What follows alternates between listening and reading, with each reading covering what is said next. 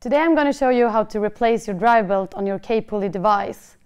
To do this, you need the push pin that you get in your tool bag and the replacement drive belt.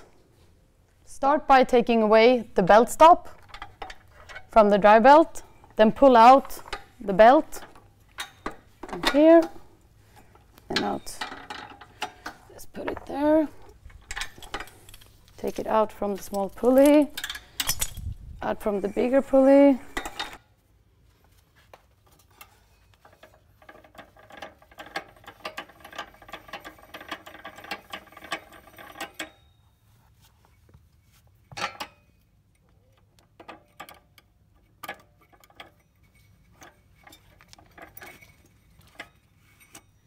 So you take the drive belt, the side that is not folded, and you stick it into the small side of the shaft, the small slot.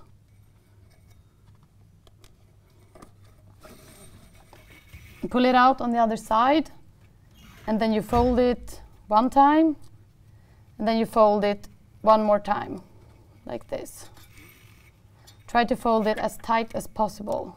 And you get the double folded part into the shaft. Then you roll up the band on the shaft again to get some less band when you're going to do the next step.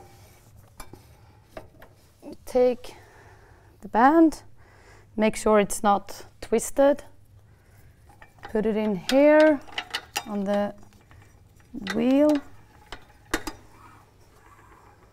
take it out here, take it through a small pulley.